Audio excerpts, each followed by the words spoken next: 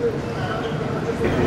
don't need, yeah, I don't need to perm. I have good hair, and plus I just don't. What's good hair? What is good hair? What is good hair?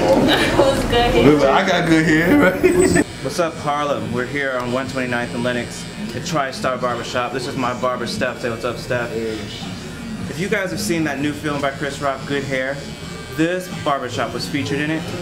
And we're going to talk today with Terry, the owner of this shop, who you recognize from the film, and get his thoughts on it. What's your definition of good hair? Something that looks relaxed and nice. If your hair is relaxed, white people are relaxed. If your hair is nappy, they're not happy. Oh, God. This October, Chris Rock will take you back to your roots. So you're all natural. That's all your hair. Show us.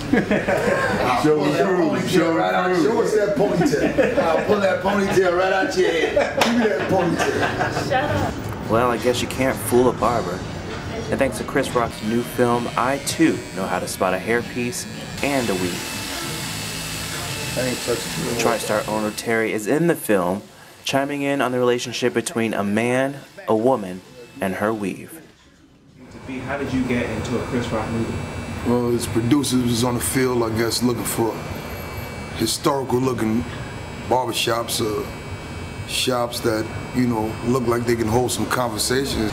They told me it was going on HBO, so I kind of figured it was going to be like a documentary. The black hair business is a $9 billion business. One of these can run you $5,000. Well, it is a documentary, but with Chris Rock's stand-up comedy talents poking fun of and uncovering the secrets around a black woman's hair. Touch my weave. No. Does your wife let you touch her hair? The question is, do I let her touch mine? Relax is the chemical that will take a black woman's hair from this and change it into this. The chemical that's in that relaxer that they use, you know, I didn't know, you know, the damage that it can do. That can actually make this thing disappear, that chemical. You know, so when them girls put it on their big heads, like the young lady right there. See that young lady? Yeah, I don't use perm.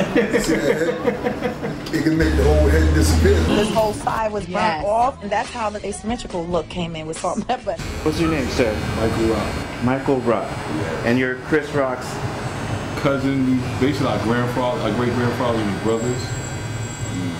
And so how do you feel being in the spot that Chris Rock chose and representing Harlem in his new flick?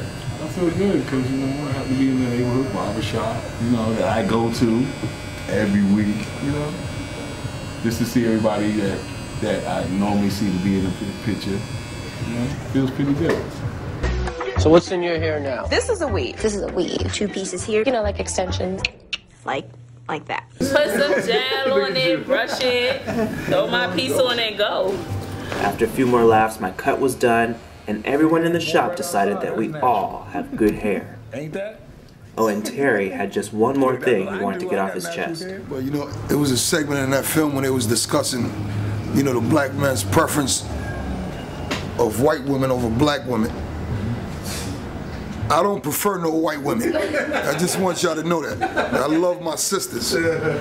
No matter how their hair is, pinned up, bald, you know, straight, blown out, anything. Take it.